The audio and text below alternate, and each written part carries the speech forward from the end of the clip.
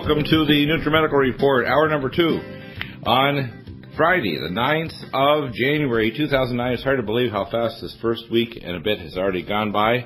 And we're going to have on a series of the top experts in the world, breakthroughs in medical and nutraceutical and genetics. And one of those top teachers in the Academy of Anti-Aging Medicine is Dr. Nicholas Martin, MD. And Syndrome X is probably one of the top 2 or 3 public health disasters in the Western world. And as nations like China and Russia and other nations that have their own diet start to switch to our westernized diet, they have a massive explosion of diabetes, obesity, blindness, kidney failure, etc., all caused by the dietary, and also there's other epigenetic influences from toxins, etc. I want to welcome back to the show to discuss this very big problem and the fact that it's not being properly addressed by either the medical community, the public health, or in many ways, I call it the Hal Roker syndrome. Hal, of course, putting his weight back on after having stomach surgery a year or so ago. It's a big problem. There's a lot of failures of people with this time of the year doing their New Year's resolution to lose weight when really it's a metabolic problem that has genetic factors, dietary factors, and others. So welcome back to the show, Dr. Nick Martin. Well, thank you, sir. Tell us how big the problem is and how serious it is in terms of the danger for degenerative diseases in our society and literally all the nations that are becoming westernized.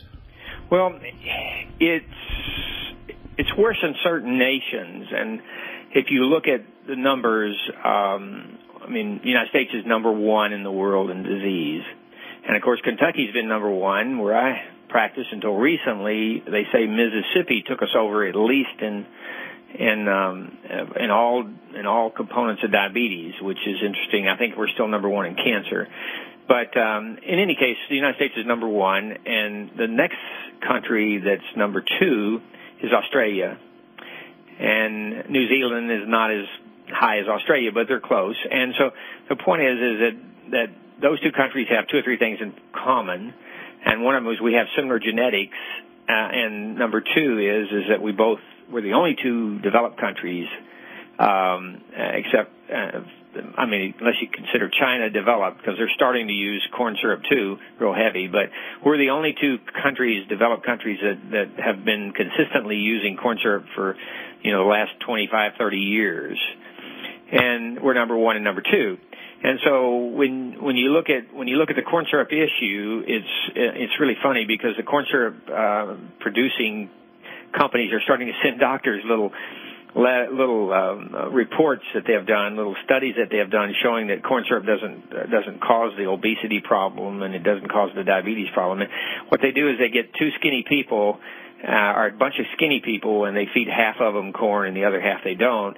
And only in 1 or 2 studies they showed there was a little difference, but that's not the people you look at, because the people that are going to get in trouble are the people who have like a Scottish-Irish descent and had survived famines, and those were the people who had more of a obesity on them to start with, and that's why they survived the famines. And those are the people that have the genetics to be more susceptible to the effects of corn syrup and the effects of poisons that come out of that system. Let's go over some of the specifics of that, because it's really this story is like a suspense thriller, and the way you teach it at the Academy and the way you've taught it in these articles that we posted up on polymorphisms, which are single-letter DNA changes, it means that there's a conversion problem. It's complicated because when you put people through a lot of stress, we call them epigenetic effects, which is well known, and there's lots of different ones. But some of them are so simple as if your grandfather was on a limited diet for a lengthy period of time, it affects his grandchildren. If he had too much to eat, that affects his grandchildren. If he engorged himself, well, if he engorged himself, he usually means that he's short of something. Some nutrient. And, of course, if you're short of minerals, example, we tend to crave sugar because the good Lord made those nice sweet fruit out there with lots of minerals in them because of the deep roots of the fruit tree. And so it's almost natural for you to crave sweets if you're short of minerals. But anyway, the point I'm making is if you see most people who get overweight, they've either got a genetic problem with polymorphism, which means their enzymes aren't working, or they've got a deficiency in the environment that they're in that creates in them a deficiency for them personally that creates a problem with them overeating. And to explain what I mean by personally, people with different genetics have different demands for vitamins. Yeah, in other words, as you taught me, the conversion and activation of vitamin D. The skinny person will make vitamin D when exposed to sunlight. Right. The obese person may not. And if you don't measure blood, actual blood levels, you don't know, even if they look like they have a strong tan, that they can't convert it, and therefore their response is appetite control and metabolism problems that predispose and cause obesity, vascular disease, inflammation, cancer, diabetes, all these things happen. Yeah, and D is it's really complicated in some ways because I saw this thing on the internet where this fellow was treating sarcoidosis by suppressing the immune system by eliminating D.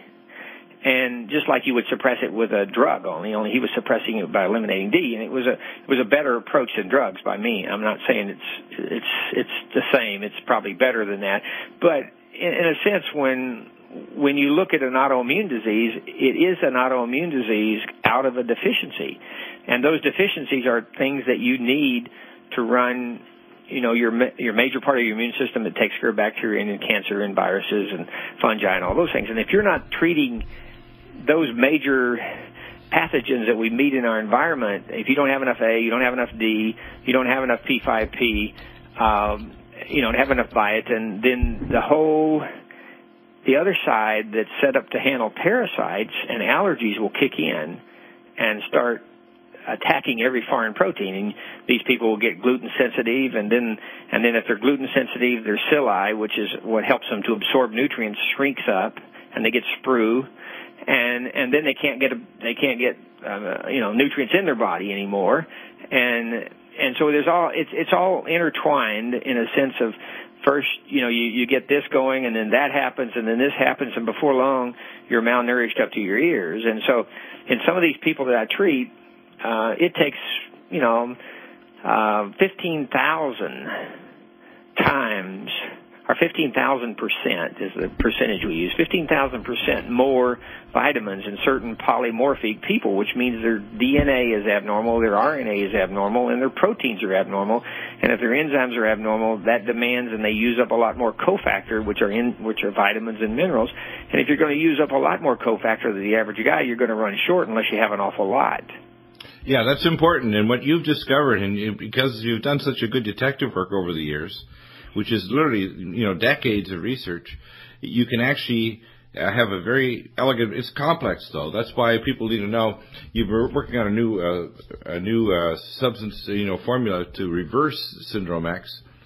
But you need to be trained, you need to have some degree of healthcare and wellness supervision, because this is going to alter your ability to control blood sugar. It's going to do lots of things in your body, because it actually takes away the metabolic blocks to normalize blood sugar control, blood insulin levels, and metabolism.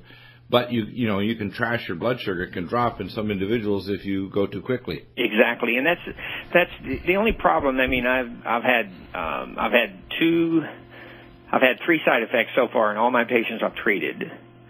Or 4, count. One lady said I got sick on it and made me sick and I couldn't take it. And I said, okay, that's good. I mean, everybody can't take everything. But what I've developed is a multivitamin that's all activated, and it's basically those things that you need to make the polymorphism more normal in its production of the products that the enzyme produces. And an enzyme's like an assembly line.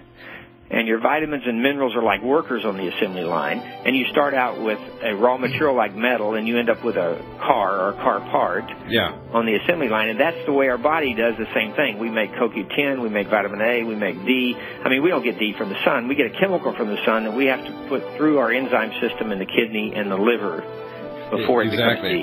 Amazing. Well, we'll continue this right after the break with Dr. Nick Martin, and your questions, 800-259-5791.